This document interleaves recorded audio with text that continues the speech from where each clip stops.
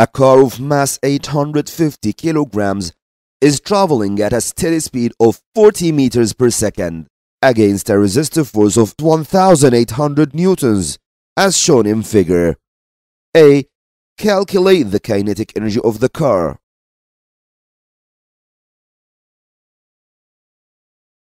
Again, the first thing we do is to identify our givens. The 850 kilograms is the mass, 40 meters per second, this is speed v. Resistive force 1,800 newtons is considered as force F, but it's opposing the motion, not the driving force. Okay, let's see what he wants. He wants the kinetic energy.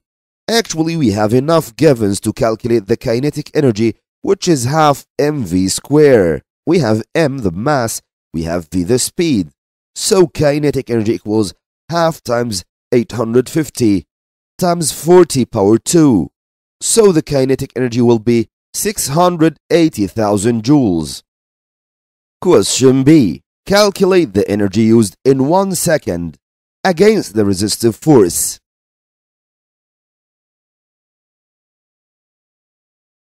This is a compound question. We cannot answer in only one step, and we must understand many things in the lecture of work, energy, and power. First, he wants the energy. But what energy? We don't have any rules of energy but for two things: potential energy mgh and kinetic energy half mv square. What is this kind of energy? Actually, I think you forgot something, that any kind of energy equals work.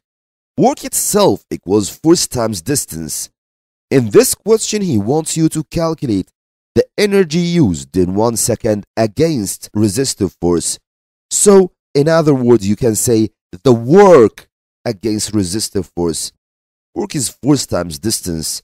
Here the force is the resistive force opposing the car motion. In the question, it's 1,800 newtons. But here comes another problem. What is the distance? We have no distances in the question. Distance will be calculated in a separate step. We have speed equals distance over time. This means that distance equals speed times time. Your speed is 40 meters per second. This is a given. Also, you have another given. Time is 1 second. He says calculate the energy used in 1 second. 1 second is the time.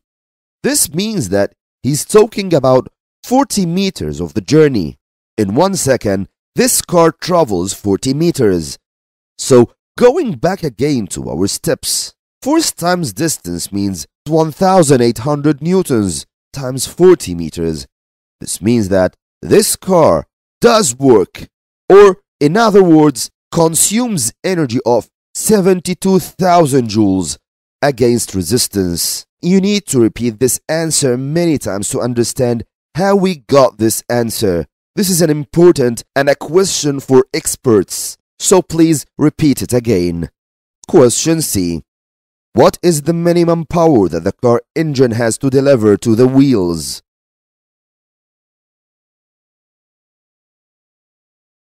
This is a direct question. Power equals work over time, or of course energy over time, which is 72,000 joules divided by 1 second. So the minimum power will be 72,000 watts. Question D.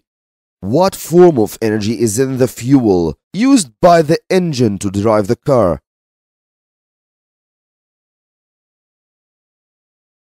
Just remember what you have studied. Fuel burns to produce energy.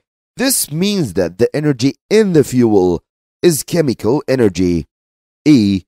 State why the energy in the fuel is converted at a greater rate than you have calculated in C.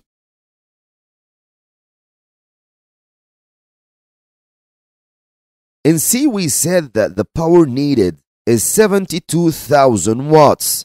But this is the minimum power. Why? Because the car needs more energy for many other things.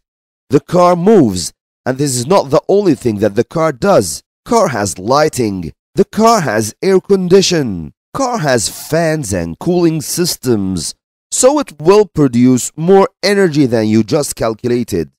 the energy you calculated is just for motion. So we say that energy consumed within the car for other options.